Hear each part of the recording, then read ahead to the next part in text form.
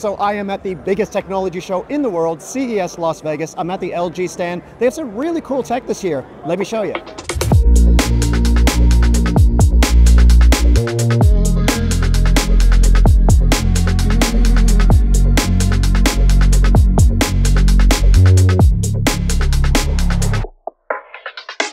For the drivers out there, this is LG's AI vision concept. So what it is a whole lot of sensors that figure out what you're doing in the car, good things and bad things. It'll sense things like your heart rate, where you're looking, your seating position, whether you're too close to the steering wheel or not, whether you're using your phone, and it figures all of this out and then lets you know when you should be doing things better. Also, when you're driving along, it'll have your personalized preferences in here, so it knows that you're driving by your favorite coffee shop. It can suggest you might want a coffee, pre-order it for you, so you can just drive on in and pick it up. So with LG's vision concept, life gets easier.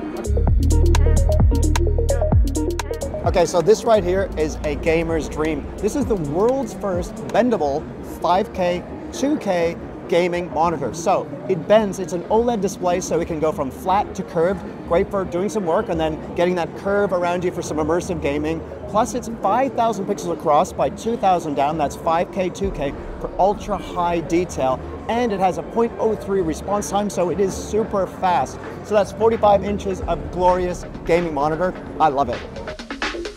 Transparent screens are a big deal here. LG did introduce them last year, but they're totally flexing with 27 of them behind me here. Also, LG's signature OLED T, which is their transparent TV, is now coming to Australia in the first half of the year, and it only costs 80,000 bucks. So LG has done a collab with will.i.am for a great set of speakers. We got the little grab here, the bounce, as well as the stage. Now, will.i.am, using his musical expertise, has helped tune these and created sound profiles that use AI to adjust based on the music type. The best thing is that it keeps the bass nice and loud, even when you turn the volumes down, but the vocals are still clear and crisp when you have the vocals and the volume turned up. So I really like that. Plus the lighting effects are super cool. You can actually see the subwoofers bouncing, and the sound is really amazing for such a small package. So definitely check these out if you're into sound and taking it wherever you go. So this is LG's Stand By Me 2, and it is a literally portable TV, meaning you can pick it up, carry it around.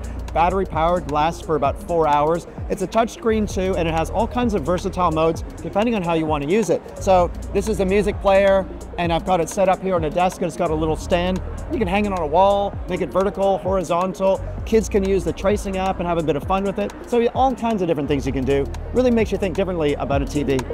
So as you'd expect, AI is a big part of the show this year, and with LG's AI, the idea is that it's very personalized, so it learns about what's important to you and then communicates with devices all around your home. So for example, if you're into saving energy, it can set your devices into a really aggressive energy saving modes, or otherwise it just knows when you come home, so it can have the lights ready, the fridge primed up, more ice cubes made for your drink, so you can kick back and relax.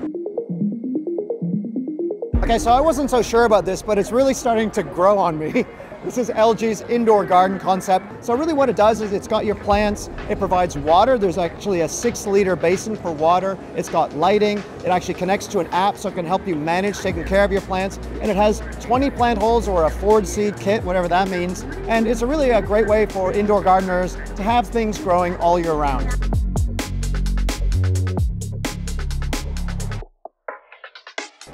Okay, that's what you can expect from LG in 2025.